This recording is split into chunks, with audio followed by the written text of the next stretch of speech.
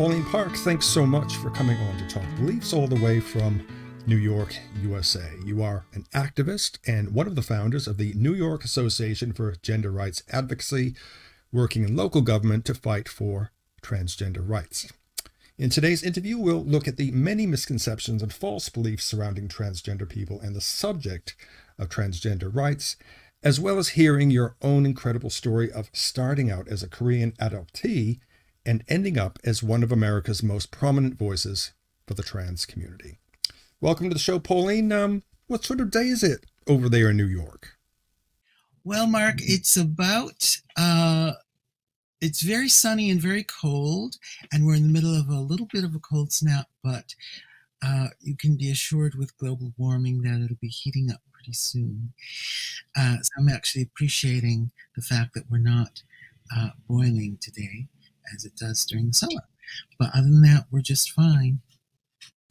Before we take on the misconceptions that people may have about trans issues and the trans community, let's just hear a brief outline of your own story. Pauline, where did you grow up, and when did you first realize that you needed to express who you really were? So I was born in Korea and adopted at the age of 7.5 months by European American parents in Milwaukee. Grew up on the south side of Milwaukee. My parents were Christian fundamentalists, and so I was precocious enough to realize that I couldn't really talk about sexuality or gender identity issues with them. I knew I was transgendered from an earliest age. People always ask, how do you know? You just know. But I could tell a story about how I knew at the age of 4, but I had a very long and somewhat challenging period of coming to terms with my gender identity. It's never easy to come out as gay or lesbian, but it's more difficult to come out as transgendered. So I actually had 2 comings out. My first was my gay coming out just as I was turning 18 when I was at the University of Wisconsin-Madison as an undergraduate.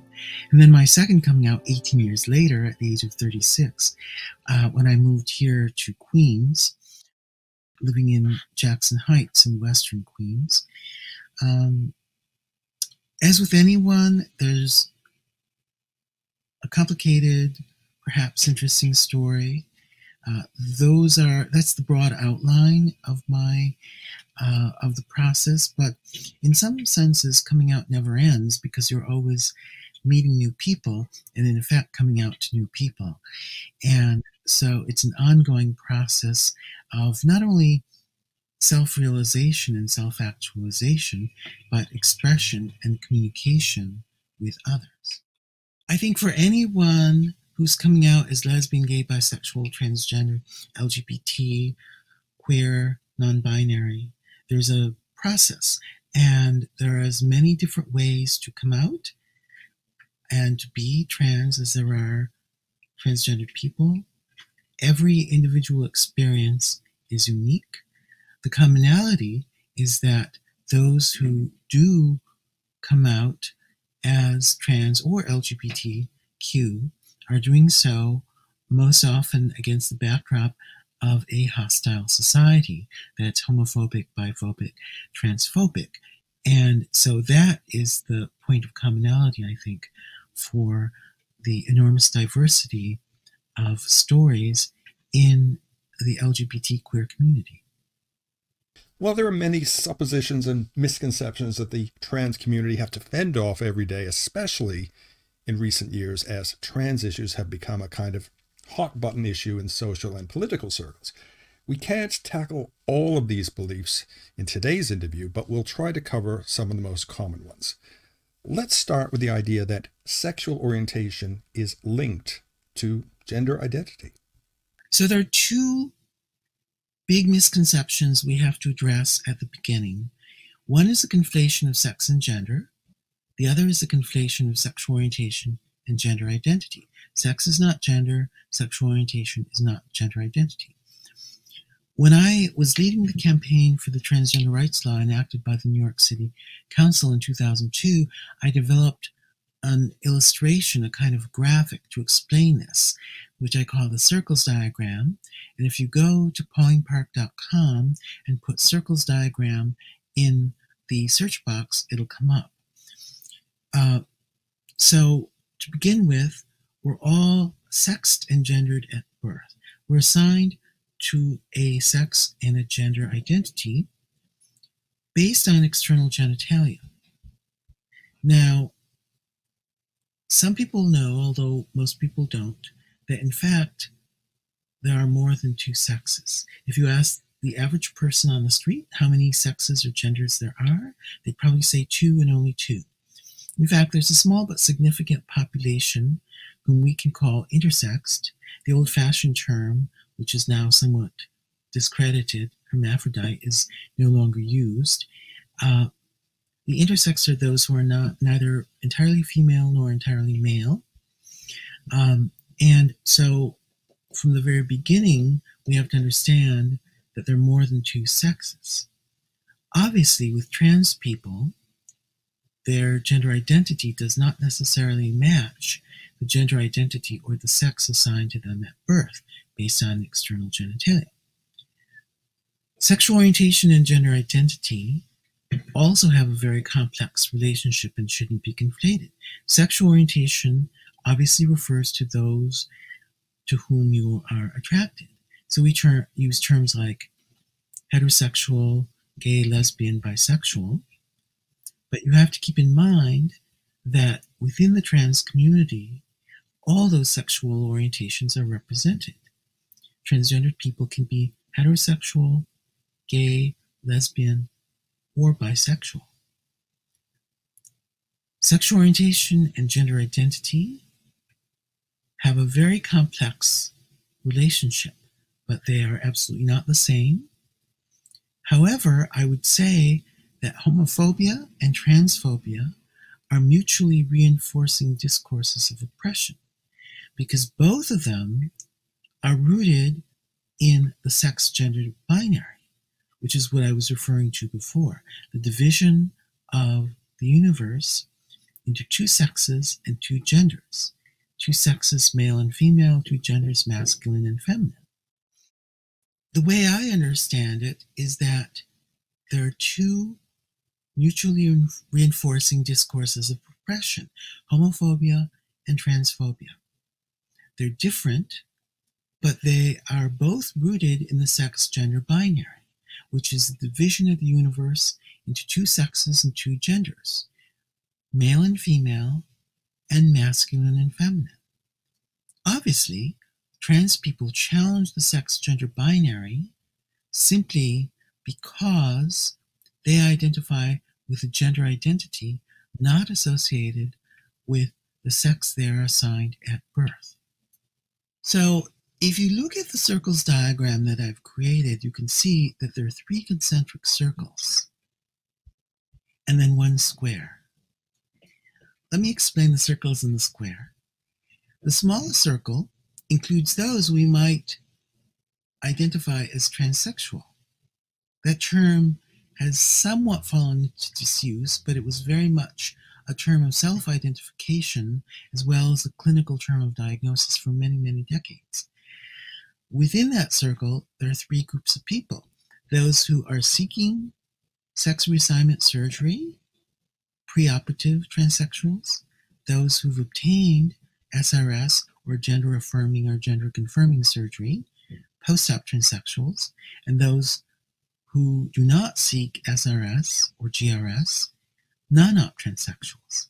Obviously, the term non-op explodes the category because we've defined transsexual as those who seek or have obtained sex reassignment surgery.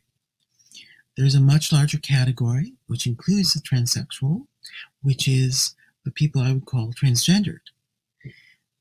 That includes anyone who presents fully in the gender not associated with their sex assigned at birth, at least part of the time.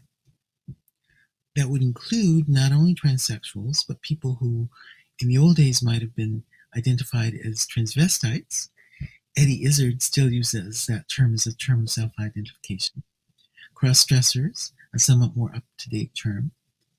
Also, those who might identify as or might be identified as drag queens or drag kings. It's important to recognize that those terms primarily refer to people who are engaged in some sort of performance, either on stage or in some festive setting, such as Halloween, a pride parade, or a costume party. There's a much larger circle that includes the two previous circles mentioned, and those are those people I would call the gender variant. Those are people who transgress gender norms to some extent. That would include, for example, somewhat feminine males who may still identify as men, somewhat masculine females who may still identify as women. Now, it's important to recognize here that most people in that category probably wouldn't use the term gender variant to self-identify. That's a term that I'm using, an analytic term, to categorize this group of people. It's also important to recognize, as I said before, that there are lesbian, gay, bisexual, and heterosexual people in all three circles. I contrast these three circles with the big square, those who are conventionally gendered. Some people might use the term heteronormative, although that's a bit confusing because it suggests that they're all heterosexual. In fact, many, perhaps a majority, of gay men and lesbians, for example, are conventionally gendered because they conform largely to the gender norms of their society. As I say, what you might call fun drag on Halloween, at a pride parade, or for a costume party doesn't count. Practically everyone has done that at some point in time. The conventionally gendered are a majority in every society by definition because every society articulates gender norms that it imposes on its members. Those gender norms vary tremendously across different societies and cultures and time periods. Nonetheless, every society does articulate and enforce gender norms, sometimes through laws, also sometimes through violence. But most people in most time periods in most places largely conform to the gender norms of their society. However, those gender norms can change over time, as we've seen in European and North American societies over the course of the last half century. And when the subject of transitioning comes up in conversation, there's a tendency for people to look at it in the context of children. So what do you say to a person that says that a child is too young to know their gender identity? I would say that children instinctively understand who and what they are, even if they don't necessarily have a language for expressing that, even if it may take time for that understanding to develop. It's an unfolding process, but that's true of human development from birth through childhood, through adolescence to adulthood, even outside of the context of gender identity. It is one of those strange myths which has diminishing valence when it comes to sexual orientation, but is still propagated with regard to gender identity. I think most reasonable people today understand that sexual orientation is not something that one is recruited into. If you think about it, most LGBTQ people grow up in heteronormative households. Yes, it is true that there's an increasing number of same-sex couples, of queer households, but there's still a very tiny minority.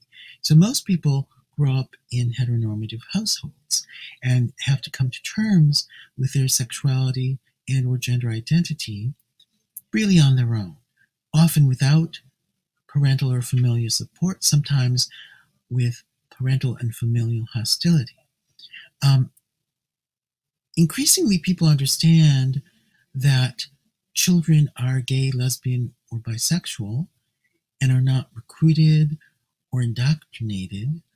They come to that realization themselves, often at a very, very early age, 3, 4, 5, 6.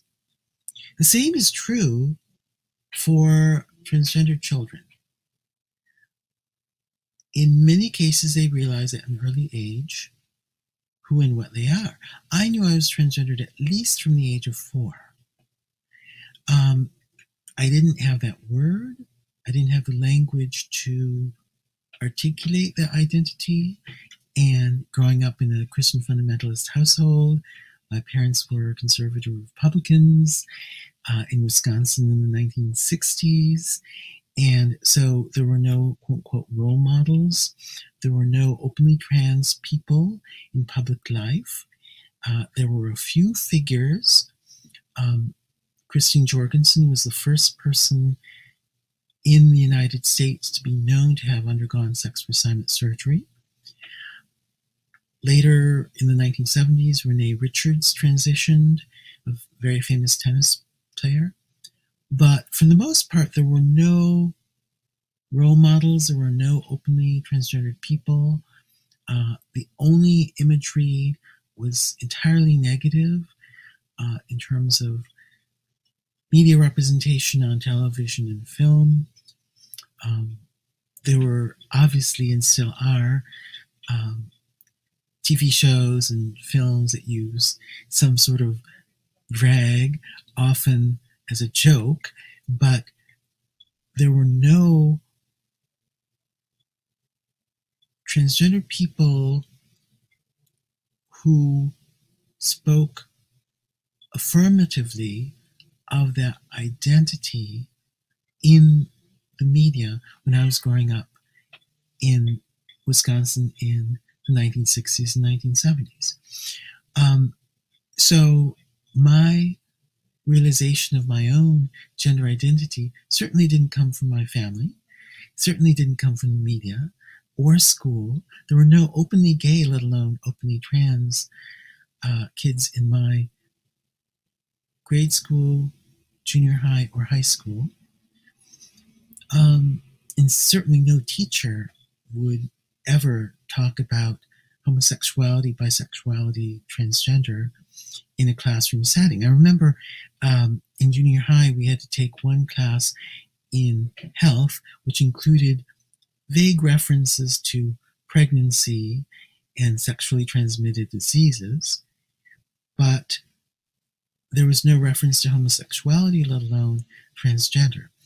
So my recognition of my gender identity came from a recognition of my internal sense of self that was entirely unsupported by anything in my environment growing up. And that's true for many, if not most, transgender children growing up now.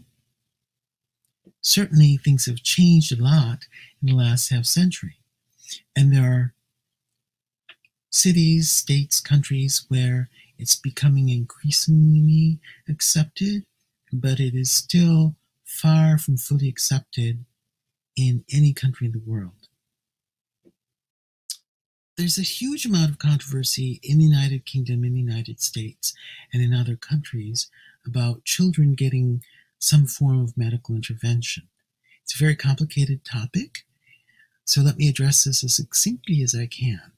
First, obviously, adults should be free to seek whatever medical intervention they want, or conversely, to transition without medical intervention and have their government-issued identification changed. As for legal minors, I would say a few things. First, most children come to an understanding relatively early of who and what they are. Second, this whole notion that children are seeking or obtaining sex reassignment surgery is preposterous. I don't know of any cases in the US or anywhere else where someone under the 18 has obtained sex reassignment surgery. It's important to recognize a few things. One, most trans men, those who are going from male to female, actually don't get phalloplasty, what they call bottom surgery. Most trans men tend to get just chest reconstruction, breast reduction and removal, and chest reconstruction so that they have a very masculine, male-appearing chest. Secondly, with regard to those who are going from male to female, as I say, I don't know of a single case of someone under 18 getting vaginoplasty, sex reassignment surgery, GRS, gender-confirming surgery on their genitalia. Two things that some adolescents and pre-adolescents do get. Hormones, hormone replacement therapy, HRT, usually only after puberty, and even there, only through a licensed endocrinologist, and usually only with parental consent. So even there, it's not that common. The most common for pre-adolescents, the most common medical intervention is the use of what are called puberty blockers. Puberty blockers are not irreversible. All puberty blockers do is impede or postpone or delay the onset of secondary sex characteristics, so the body remains in the prepubescent state. Now, in the United States, and I'm sure this is true in the United Kingdom, in Europe, and most every other country, you can usually only get puberty blockers with parental consent. There might be very unusual circumstances where that could be evaded. In most cases, I think in the US, that would be the relatively rare instance where someone who's 16 or 17 gets what they call legal emancipation. They're basically declared an adult. That is very rare. It does happen, but it's very rare. And in those circumstances, then they could act legally as an adult. Without parental consent, most trans kids are unlikely to access any medical interventions. So this whole fear on the right that there's some massive wave of medical interventions with children and adolescents is completely irrational and completely baseless. A relatively small number of children are getting puberty blockers, but keep in mind, as I said, it's almost invariably with parental consent, and many parents are not supportive. Many kids understand that their parents aren't supportive and will not discuss it with them. I understood my parents would not be supportive or open, so I never discussed my gender identity with them. That doesn't mean I didn't have a gender identity. It just meant that I realized I had to wait until adulthood to be able to actualize and express that gender identity. And as I said, in almost every case, it requires parental consent, even to get puberty blockers, sometimes called beta blockers. And since most parents are not supportive, most trans kids will not be able to access those kinds of medical interventions. One last thought here. If you think about kids having sex, when was parental prohibition against their children having sex before adulthood an effective deterrent from kids, from teenagers having sex? Answer, never.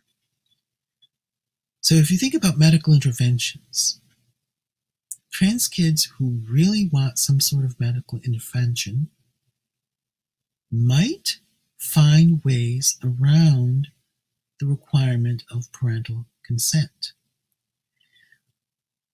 Here in the US, there are so-called shooting galleries where you can go for illicit drugs, like heroin, for example. You can also get hormones, illegally, essentially, unsupervised, which makes them more dangerous because they're not regulated. You don't know what you're getting. They might be imported.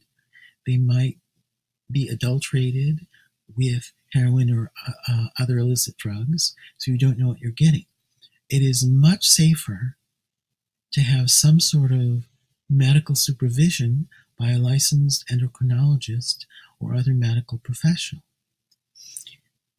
But the fact is,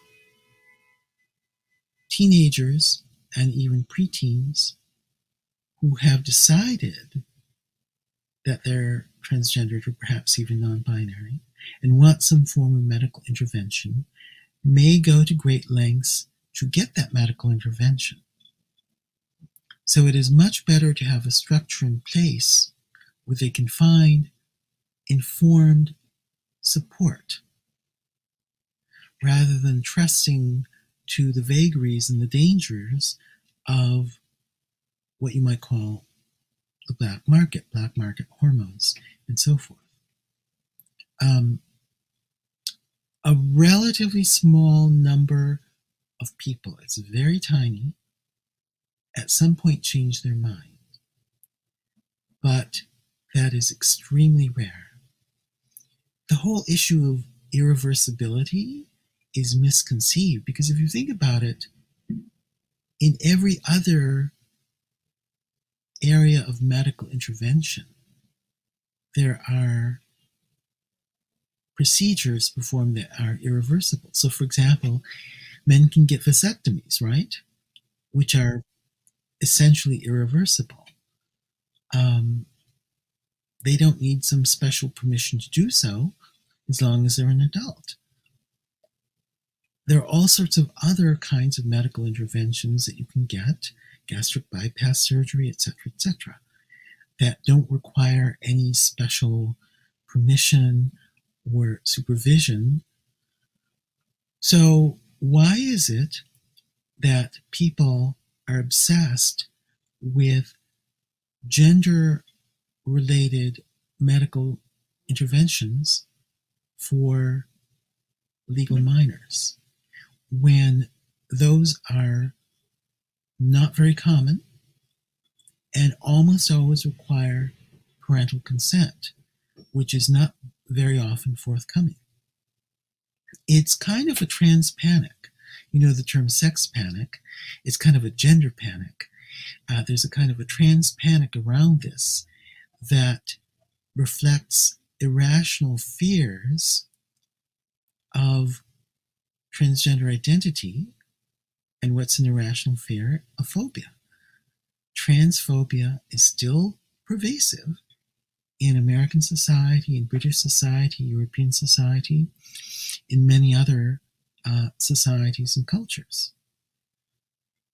So instead of focusing obsessively on medical interventions for legal minors, we should instead focus on creating societies that are healthy and accepting of anyone, regardless of gender identity or sexual orientation, where there are existing structures that can help support children and adolescents who are coming to terms with their gender identity and or sexual orientation. It's within those existing structures, supportive, informed structures, that young people can get informed support. And some people might think through the long-term consequences and decide it's not for them. That's quite possible. Or they might have a social transition. They might declare themselves to be trans or non-binary without medical intervention, or they might get a relatively less invasive medical intervention, like puberty blockers, which are temporary and reversible. It's about creating supportive structures where young people can get informed support so they can make decisions in consultation, one would hope, with supportive parents and other adults, rather than trying to ban medical interventions, which are relatively rare to begin with. A big fear in some circles is that being transgender is something that can be taught, that trans people are somehow teaching or influencing others to become trans. Why do you think that some people believe this? Well, it's really silly in a way, and it harkens back to the 70s and 80s when there was this widespread fear that homosexuality could be taught. Most people now understand that that was a misconception and that doesn't happen. But that's partly because more and more people know openly gay and lesbian people and hear their stories. It's still the case that very few people know openly transgendered people, and so they harbor this misconception. You can't really teach transgender. What you can do is teach the history of transgender. You could teach about media representation. You can teach about gender identity and sexual orientation, what they are, what they're not. But simply because you're in a classroom where something is discussed doesn't necessarily mean that that will change your gender identity. Gender identity is pretty firmly rooted in an internal sense of self. And so it is extremely unlikely that anyone would shift their gender identity simply because someone is talking about it. What could happen is someone who thinks they might be trans or non-binary, if they're in an affirming environment or even one of open intellectual curiosity, might find information that would help inform their coming to terms with their gender identity. That much is true, but that's very different from saying that transgender is somehow being taught, which is not true. There are still very, very few public schools in the United States, and I'm sure the same is true in the United Kingdom, where any LGBT positive education is being offered in public schools, or as the British would say, state schools. At the university level, there might be a few courses, usually almost always what we would call electives, in your third or fourth year as an undergraduate, or perhaps in graduate school. But for the most part, most Americans, and I think this is undoubtedly true in the United Kingdom as well, go through life entirely unexposed to any kind of formal education around sexual orientation, let alone gender identity. So the very strange fears that some people have that young people are indoctrinated into transgender are really totally irrational. Quite the contrary. The real situation is that children and adolescents who might be transgendered or non-binary lack access to credible information and affirming environments in which they can come to a full understanding of their gender identity and actualize that gender identity. Something that I hear occasionally is that being transgender or gender fluid is a kind of fad or trend, something that's just part of current times. What do you tell people when you hear that? I think that it is certainly true that there is growing acceptance, but the notion that transgender identity is a fad is completely ahistorical, because there have been people like me in some fashion since the beginning of time, since the beginning of recorded history.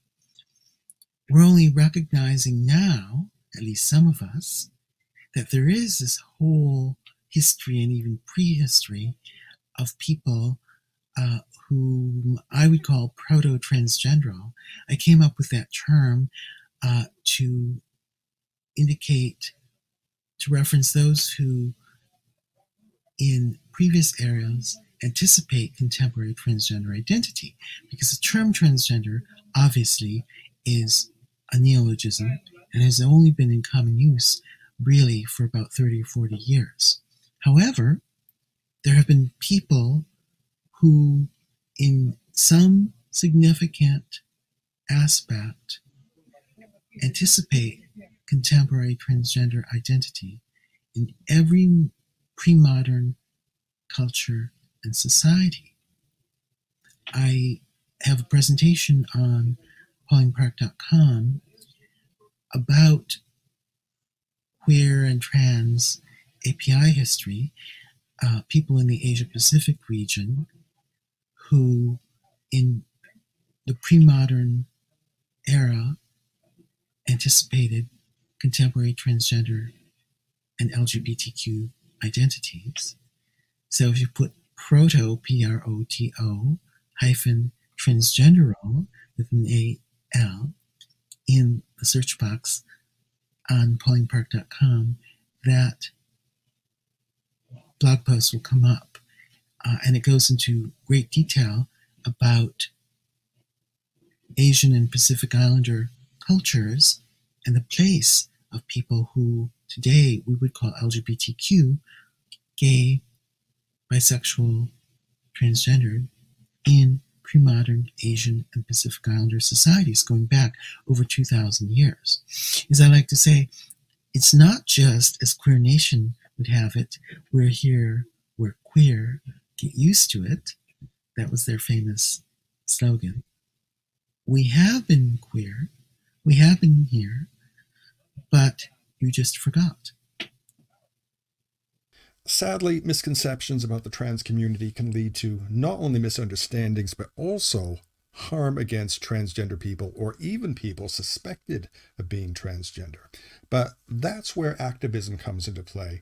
And you're one of the leading activists for trans rights in America, having helped create organizations such as the New York Association for Gender Rights Advocacy. Pauline, what else needs to be done to help the trans community? Well, we certainly need more comprehensive legislation, both in all 50 states here in the United States, in the United Kingdom, in Europe, and especially in countries where trans and LGBTQ people face comprehensive oppression, discrimination, abuse, harassment, and violence.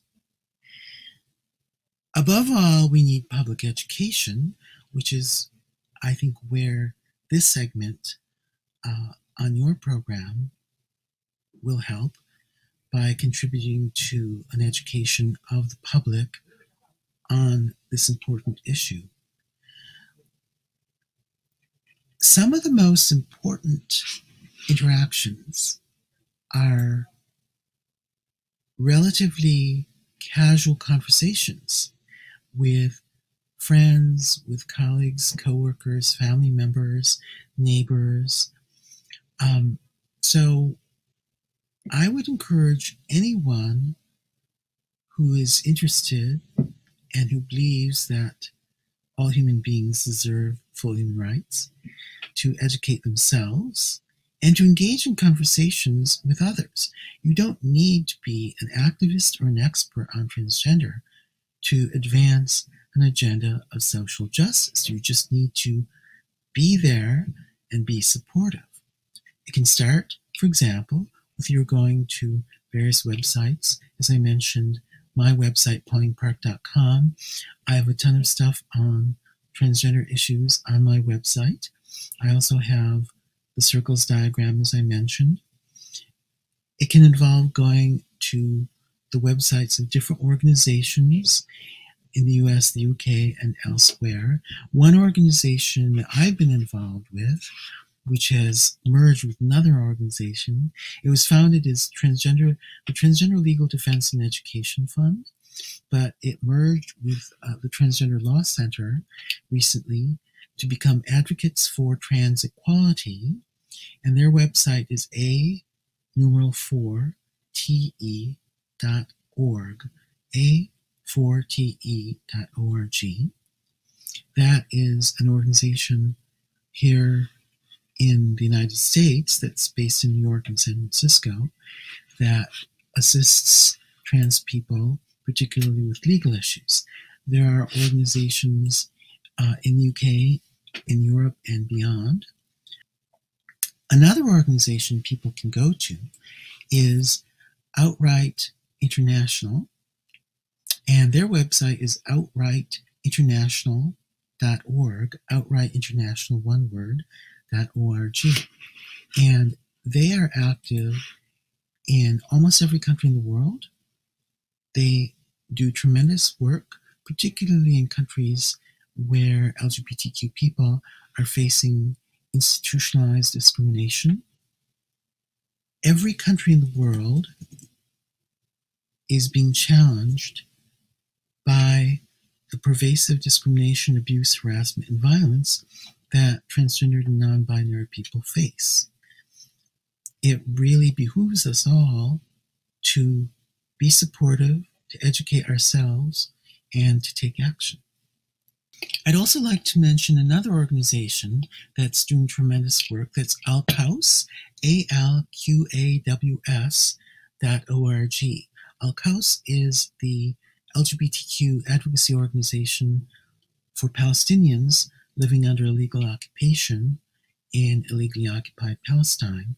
And they are working both to educate the Palestinian community on LGBTQ issues and advocate for LGBTQ Palestinians living under occupation in Palestine.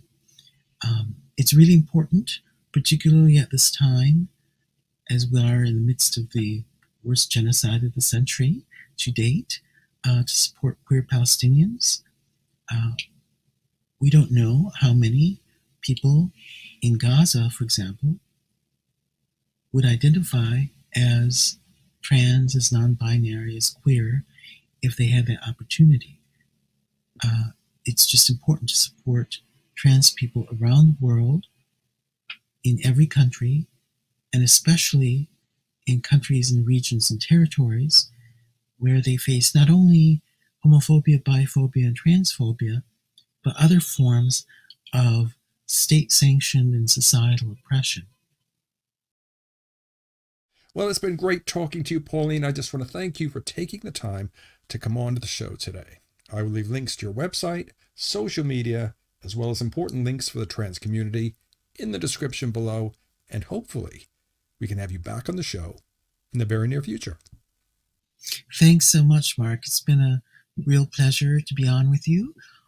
I'm hoping that your viewers and listeners find this segment informative and that they continue to educate and inform themselves on these important issues.